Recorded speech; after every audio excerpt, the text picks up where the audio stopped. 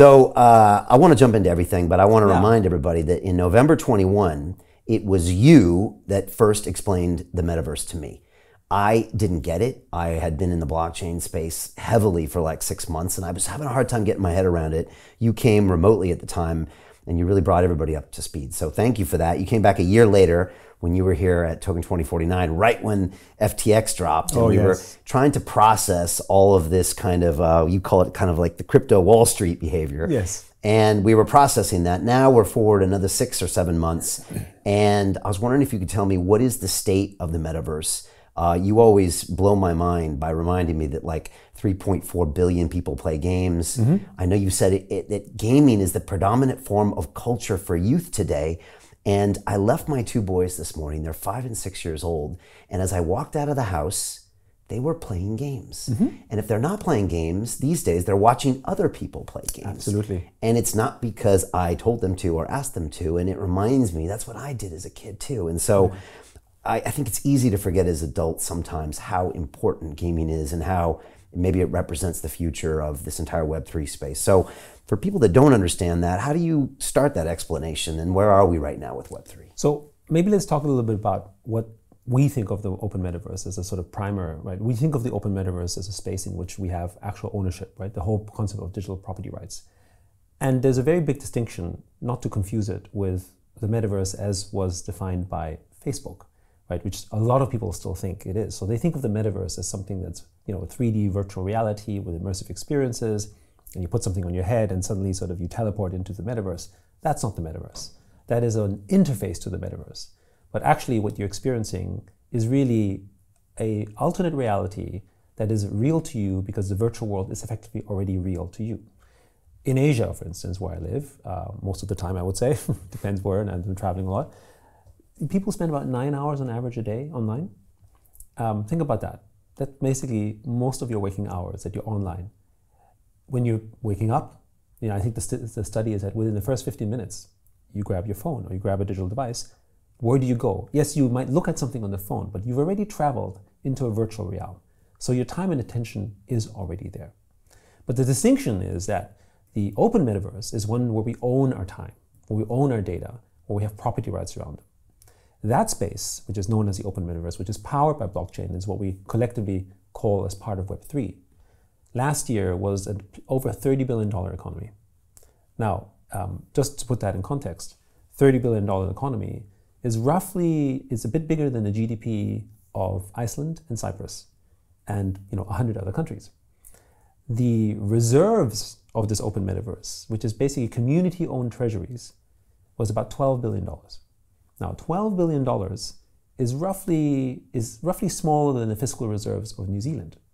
So what's happening is that there's an actual country that is already in the virtual economical space that's developing, where people are making real income, being employed, having actual capitalist opportunities that are developing from this, many of them from developing countries that were unbanked, but also in places in Europe and in Asia and so on as they engage in these systems.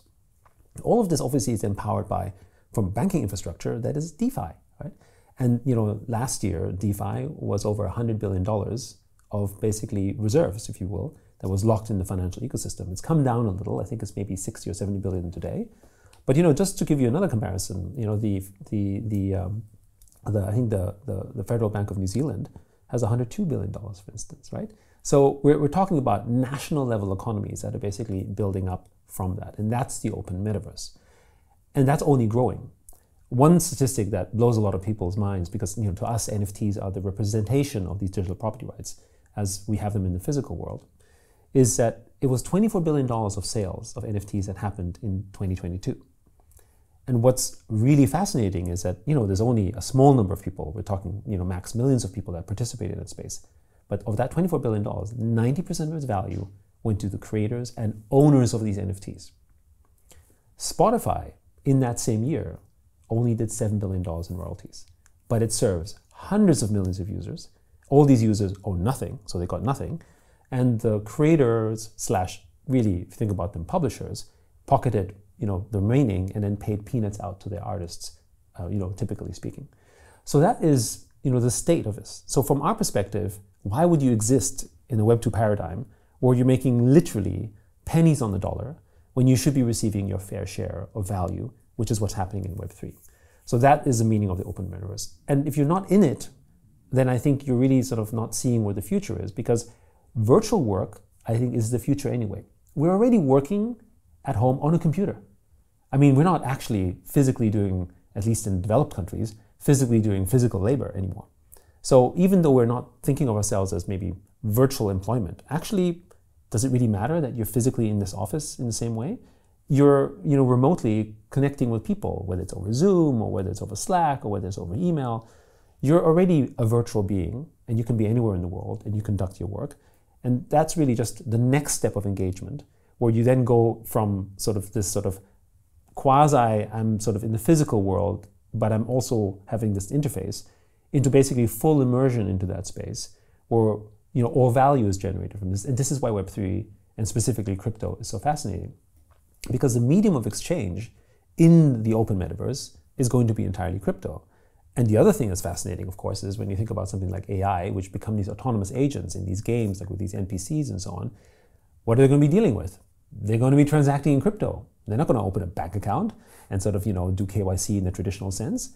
They have to be authorized, but they're just basically going to go ahead and trade stuff over crypto.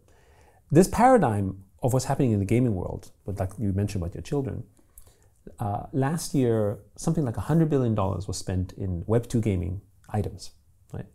And they were all trinkets, skins. They were cosmetic in nature. They were whimsical in nature. And really, if you think about that, that's a mirror of what we see in the physical world. When you think about us buying clothes and fashion, we're not buying them for utility. We're buying them because they make us look good or they make us feel good. It's part of our identity. We buy these things to represent meaning about us.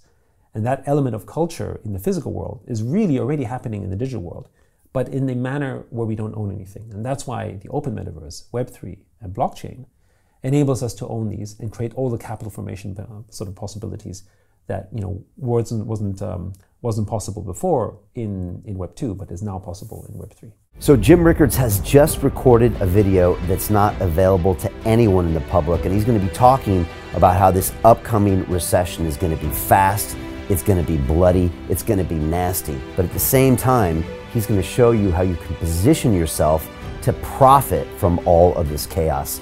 Now, we've made this video only available to our viewers. Go to londonreal.tv/Jim. Watch that immediately. I can't say enough good things about Jim Rickards. He understands the global economic system better than any guest I've ever had on London Real. His predictions are almost uncannily true, and you can learn how to profit from his vision, from his expertise, and his understanding of economics. So go to londonreal.tv/Jim or click the link below. It's an excellent, excellent look on what's going to happen in the future and how you can position yourself to profit from that. Jim is one of the best in the business, one of my favorite guests on London Real, and he's very, very good at predicting the future and showing us all to profit from it. So click the link, and I hope you enjoy.